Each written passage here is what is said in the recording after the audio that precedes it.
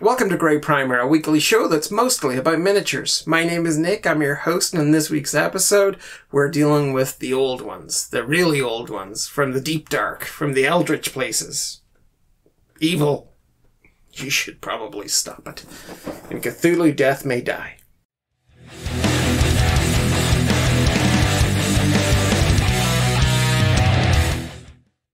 So I have to admit, I don't know anything about Cthulhu or Arkham or Eldritch Horror or any of these things. It's just for some reason always been on the periphery. I've been aware of it. I've been aware of a raft of games about it and books and video games and all sorts of things. I don't know whether there are any TV shows around Cthulhu. Probably were. There are probably movies. But there seems to be a lot of games around it. And what drew me to this game, like a lot of sort of CMON games, is really the miniatures. They're great value for money. You get a bunch of stuff in it. They're generally beautifully sculpted, sometimes hit and miss on the molding, but they're generally okay. You're not going to feel shortchanged, I don't think. And I'm not ashamed to admit that I love CMON's miniatures-heavy board games, especially ones with a one-player mode, because there's a chance I'll actually play those, like Zombicide Invader, Massive Darkness, the upcoming Bloodborne, which I backed, but I guess we'll see it at some point next year. Who knows? And this was another one of those. Miniatures look fantastic. It had the one-player mode. I saw some recognizable names on it, like Guillotine Games, Eric Lang, and I'm pretty psyched, just glancing at the back of this box. And so let's get into it. Let's have a look at these fantastic minis, and let's see how it measures up to the other CMON games that I've unboxed here. Massive Darkness, like Zombicide Invader, the ones I've just mentioned, and also the others as well, which is one of the first videos. I'll link all of those down in the show notes below. But for now, let's have a look at Cthulhu Death May Die. Look at this art on the front. Look at this front cover. It's so dark. It's got this fantastic, Cthulhu coming out over the logo. The logo's all, spiky hands and whatever this creature of the deep is, and tentacles. And I love this blend from this sort of mossy rotten green through to the blood red at the bottom with the sort of the glow. The Death May Die is lit in it's highlighted in silver paint, and I think the eyes as well. Hopefully you can just see that shimmer, and you can see the Death May Die at the bottom. It's just the way they catch in that kind of a silver highlight, which is a lovely touch. And that is repeated again on the side.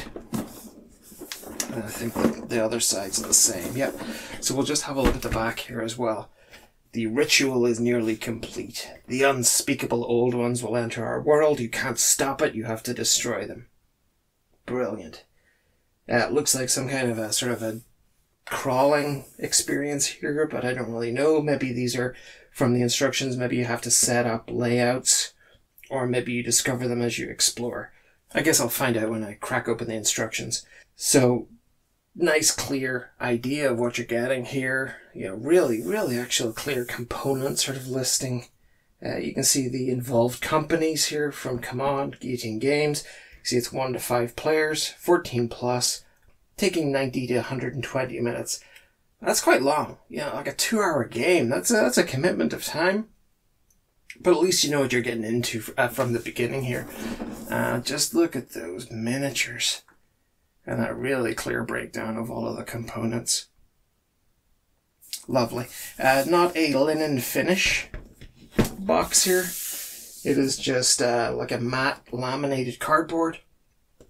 But it's fine. And it's heavy. So let's get it open. Come on. Okay. So straight away we can see these investigator boards. Let's have a look at the back here. Sister Beth, Bogota, Colombia. At the front, Adam. Shoot first, never ask. And I guess the breakdown here will be specific to each of these investigators. I just want to have a look at the others here while we're at it. Okay, we'll look at them from this side. So, there's Sister Beth. Pretty nice art. Repeated on the back. Would have been nice to maybe have a different image of Sister Beth here on the back, just as sort of an alternative, stance or something, or like a detail shot or something. I don't know, but pretty good. Quite solid cardboard. We got John Morgan, Fort Wayne, Indiana. He's from Indiana, of course he is, and looking pretty good. I got a bad feeling about this. We've seen this before from CMON, where they reference other movies in an almost Easter egg fashion, where it's just kind of like a little bit of a nudge. Hey, the reference material. Sometimes more subtle than other times. Let's see what we have here. The kid. And her. She's just crazy laughter. That's her catchphrase. And then again, somewhere on the back, we've got Sergeant Ian Wells from Jonesboro, Maine. Looks like a veteran of some conflict, maybe First World War. And then we have Borden. 2 things are certain in life, death and axes. Nice. That's a great image as well there. And then we have Ahmed Yassin from Mersin, Turkey. What is written is written. Fatima Safar from Alexandria, Egypt. Admittedly, old ones' names are easier to read than say. Elizabeth Ives from London, England. I like the sort of flapper dress and everything. That's really cool. Gives you a nice feeling for when this is set. Rasputin from Moscow, Russia. Sigh. Dead again.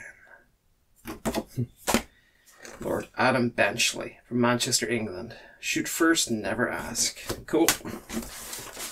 Yeah, they're pretty nice. They're a nice size as well. These are that's kind of cool. A lot of these player cards can be quite small at times. So let's have a look at the rulebook. And again, the same art as the front cover. And it is in, I guess, what's that? Just check the dimensions here. So we're roughly 10-inch square per page. So 20 by 10 fold out. And a really nice full color breakdown of everything. This feels like a very small rule book, but some good art here. A bit sort of cut and paste. Looks like. Yeah, a lot of the art here looks like sort of cut and paste that they've, rather than being sort of custom designed for this space, for this rulebook, it's just sort of done for the other things and then it's chopped out and stuck on. But it's okay. It's just an aesthetic thing. How to use the investigator cards here. You can see the miniature there, how it's tied with these rings as well. Setting up. Dice and checks, the turn sequence. So we have run, attack, rest, and then trade. Then the episode actions as well. Draw a mythos card, investigate or fight. And more repeated art. There's a bit of new art here, but I don't really know what it is. Some freakish hell monster. And how to end the game. Okay, and then a rule summary in the back, which is always handy to have. And then we have all of the tiles. And just looking at the ones here on the front and back. A really nice sort of moonlit boat there. This interior, I'm not sure what of, maybe a planetarium or something, or an observatory. And some different rooms there, a hall of sort of paintings and things. And we have other types of tokens. A lot of very, small little rooms. And some more, what looks like sort of scientific equipment. That one's definitely a telescope. And then we get into the nuts and bolts. And this is beautifully presented. This is just gorgeous. I mean, a real level of thought and consideration and care for aesthetics went into this. these episode boxes here, 1 through 6. The investigator miniatures, some of the creatures, the bigger creatures here, the plague, you know, some of the cards, with these patient medical files, Arkham Sanitarium. And it's really nicely done. It's like it's been typed out as well on a, you know, proper sort of ink typewriter. Those are lovely, but just the whole thing is really impressed me here. Let's have a look. And this is like a band that goes around this to keep it in place. And it has that really nice Art Deco look to it, that design. And let's have a look at these minis. Oh, that is very nice. I wasn't sure about this color of plastic when I first glanced in there, but it actually shows the detail really well. Sometimes when you get sort of these pre-built minis, occasionally the colors that they produce them in make them really hard to make out details, which is important if you don't plan on painting them. It's nice to be able to enjoy the miniature unpainted if you're just going to use it out of the box here, like a, you know, if you're not really interested in going through the priming and painting and, you know, color selection, all of that side of it, and you just want to sort of open this up and use it straight away. And in this case, these look really well, really show the detail. Love how close it is actually to those investigator cards we just looked at. Very easy to see who's who. The flow of the dress as well, the folds in the fabric and the creases there, they come across very well. They've captured that well. Here's Rasputin. I love the hair, the beard detail, the way the coat details are showing, like the little buttons and the flaps in the pockets. Again, sort of the creases in the back there, the texture in the hair, these sort of flame balls he's got, right down to the shoes and everything. Very, very good. And another great looking miniature. Probably not the most interesting of characters, but well sculpted. Like in the pistol, looks like she got her thumb cocking back the pistol there. That's kind of cool. And yeah, look at the detail in the face. You can really pick out someone's personality in this. And I think that's the case with all of them. You can make out expressions and stuff. I mean, look at the expression here too. Very impressive. I mean, they're not the most dynamic poses, but I don't necessarily think they need to be. I think they're individual enough, they're interesting enough, they're immediately identifiable. And, you know, just you would glance at their character cards, at their investigator cards, and you'd know who you're dealing with here. There's going to be no trying to match them up. And this is the poor chap, the veteran of the war with his injury. With his decorations showing nice and clearly on his chest there. Nice detail on the pistol. I'm not seeing a huge need for cleanup here. Generally, you don't really see it in the smaller figures. You would, in CMON games, you would see it in the larger figures. You'd see where they were put together from multiple parts and there'd be gaps and things that need filled in.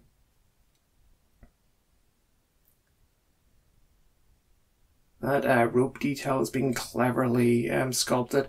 I'd probably run a knife just down here at the back of it to give it a sense that it's a separate part from his leg. But so far that's the only piece of significant knife work I've seen that I have to do here. And another, that's a bit more of a dynamic pose. I like the way the folds in the trousers are going there. The jacket is swung, has been, you know, sort of forced open by the wind as he runs. Yeah, there's a bit more movement there. Cool. And let's see what we got. So these duplicated. Okay, so these are duplicates. There's 2 of each of these. And wow. There is a face only a mother could love. I'm liking the detail in these wings too. I mean, they would pick up a wash really nicely once you had this primed. And there's sort of the musculature at the back here as well.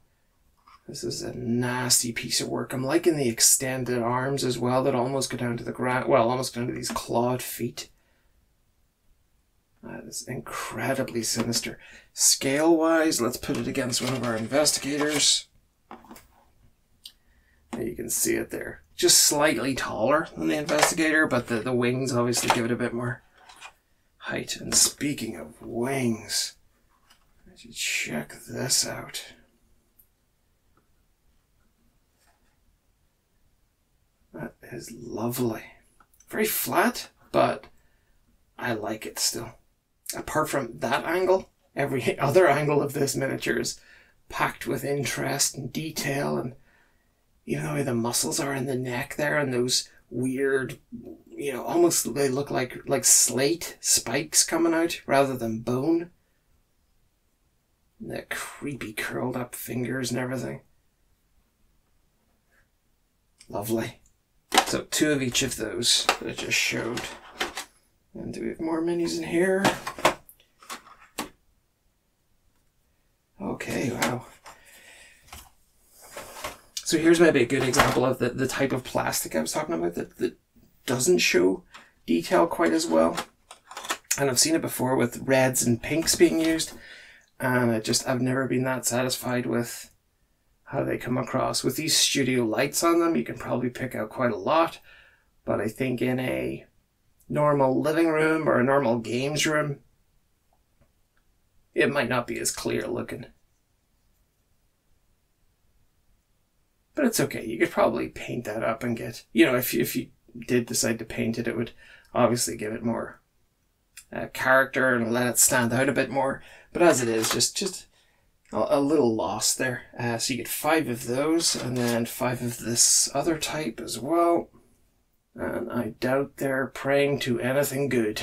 I think this is where the troubles start with Cthulhu.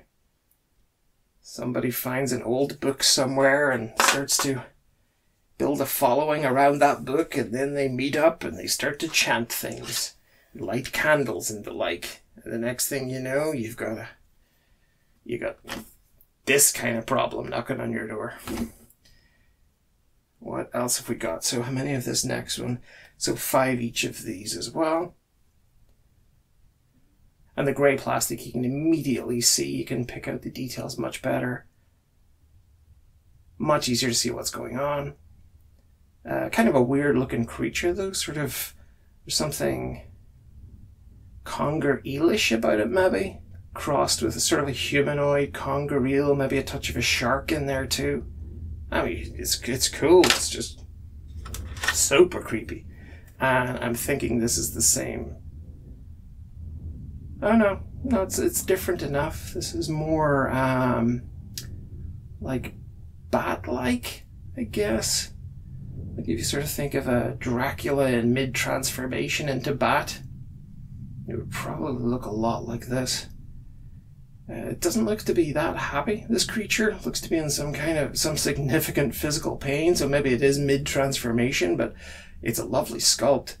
Printed really well. I think the little butt cheeks there at the back is an excessive detail, but hey, Alright, okay, so there's 2 of these. These are that sort of fire demon-y thing, the image in the instruction book there, in the manual. And they're a bit more interesting in the flesh. I think the image in the manual was very dull. It was just this front-facing bit, and it was kind of fiery looking and indistinct. But now that we can see the full detail with these horrific little spiked feet, this whip-like tail, and all of the textures and everything that they've sculpted into this. Yeah, that's pretty cool. More interesting than it was in the book. When slugs go bad. Okay. So one of each of these. This is a... Wow. Wow. Oh, that is disturbing. Where do you start with a creature like this? Like, where does this creature start? Is this its rear end? Is its head down here somewhere? It kind of looks like a couple of eyes and a nose in there somewhere. Maybe you can see it, maybe you can't. I can see it. So this could be its backside. I don't know. Or this could be the front side, and these could all be individual eyes. Scale-wise, let me just grab the same mini from before. And you can get an idea there that it is, you know, close to double the height there. And then this kind of looks like it made of chainsaw blades or something.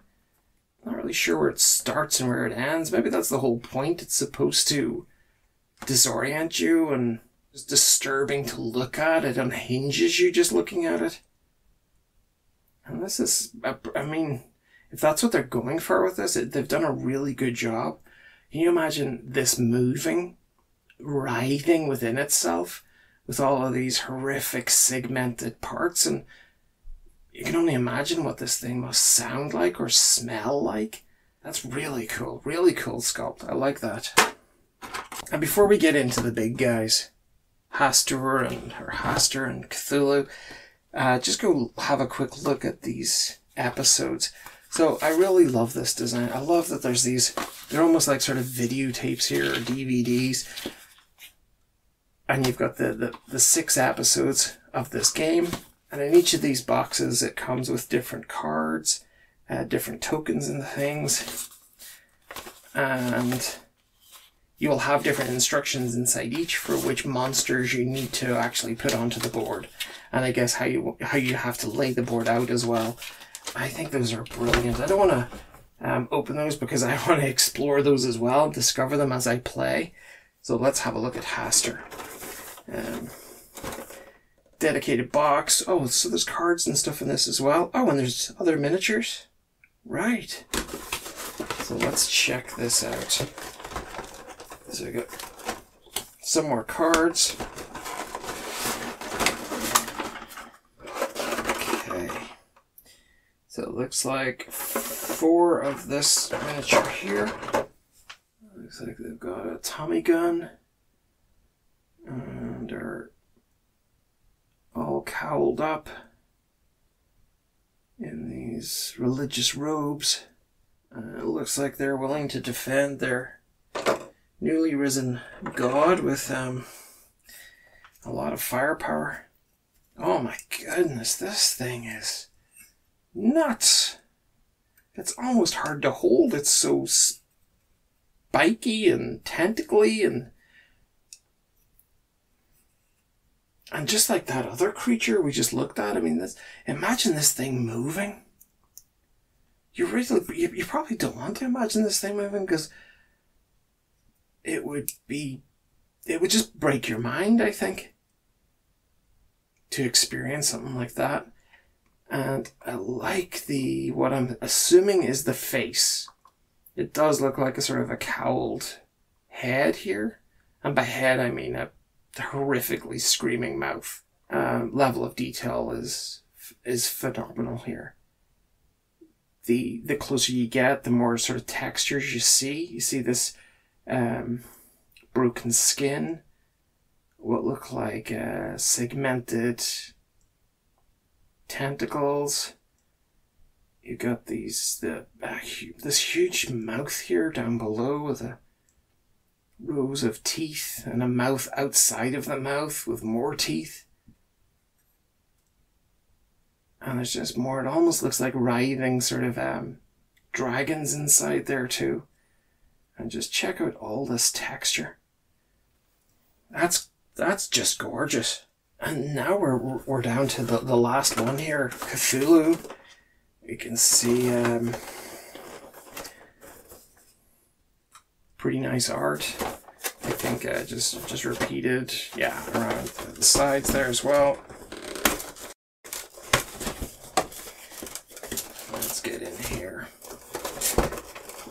more cards. Ooh, 2 of them. Cool. So we've got more cards here. Again, this nice Art Deco design throughout, sort of like with almost like a chrome finish. Instructions for Cthulhu and the Cthulhu's minions, and then these actual tokens as well. Let's have a look at Big Bad. Let's look at Little Bad first. What's Little Bad's name? This is Star Spawn. Okay, so the wings are comically tiny. I really shouldn't laugh at a creature like this. This thing will probably visit my dreams tonight. But there's a cuteness here. Maybe it's just me, but the little wings, the little stompy legs. Okay, so the tentacles all shooting out from its face, and skin and tentacly head, and I don't know where the face is. Okay, so that's not cute and cuddly, but there's definitely it's not striking fear into my heart. It's well designed, but if I see this walking past, it's just, okay, so admittedly I'll run and hide, but yeah. And let's have a look at the big dude. So this is Cthulhu. And again, the little wings. Okay, so this texture is freaking me out. It looks like he's made of just like barnacles or pustules or something. The hands are fantastically sculpted. And hopefully you can really capture, you can see that texture captured on camera. The little eyes embedded into that just freakish skull. There's something incredibly animal about the head. I just can't put my finger on it. Like it's almost cat-like, but also elephant. The myriad tentacles flowing out from its chin or into some kind of a body-covering beard. Beautifully done. But I think it is the skin texture that's freaking me out the most. And the almost sort of swollen to the point of bursting calves. For sure, those little wings are just embarrassingly small compared to the other creatures we've seen here. Yeah, look at the wings on this thing to scale. They're bigger than its body, but yet the big dude here has got these stumpy little wings. These wings are probably as big, yeah, on a creature that's half its size. And for size comparison, here's our same human. And now you get a real feel for where the big dude is at. That's just, yeah. And I think it's the chunkiness as well. Like holding this in one hand is a little bit of a challenge, especially just holding it between fingertips. But I don't see a huge amount of work that needs done to this for something so large. Sure, just where that arm meets the body there's a tiny little seam, tiny little line there that you could fill that in very easily with putty, or you could just leave it and even accentuate it as this is where the sort of the shoulder skin folds over the arm. I don't think that I've seen sort of minis of this size from CMON before that have been pretty much ready to go. Once I get this magnified up, once I get it sort of onto the workbench, I might notice that there is a little bit of work to do on it, but I think that's the best I've seen from CMON straight out of the box in terms of the large creatures needing very little work. But that's it. It's right at the end of the Cthulhu Death May Die box. There's some gorgeous sculpting here. The game actual components are quite understated. A lot of it, I think, lives within the miniatures and within these sort of episodic boxes. And I'm cool with that. We don't have the massive sort of 12-inch by 12-inch tiles that we've seen in other CMON games. But no, I'm impressed with the look of it. It does have a one-player mode, and hopefully I'll get a chance to play it, and when I do, I will put some notes into the comments below. I'll be the first to admit that I buy these games for the miniatures. I have no problem with that. The quality of the sculpting, the molding, the level of imagination, the love, the care, the attention that goes into these things, I want to get that in my hand. I want to check it out from every angle. I think they're fantastic. I also understand that there's a game behind this. And it would be great to dedicate more time in the future to actually playing the games. But that's it for this week. I really hope you enjoyed that. I hope you are a subscriber, that you share, that you comment, that you like. It really helps me out, and I just love to see new subscribers. I love to see people commenting below. And it's brilliant to engage with the faithful who comment on every single video, pretty much. I love that. That's I've said it before, but it's the best part of my week. On next week's episode, I'm back once again unboxing Reaper subscription boxes from Mighty Lancer Games.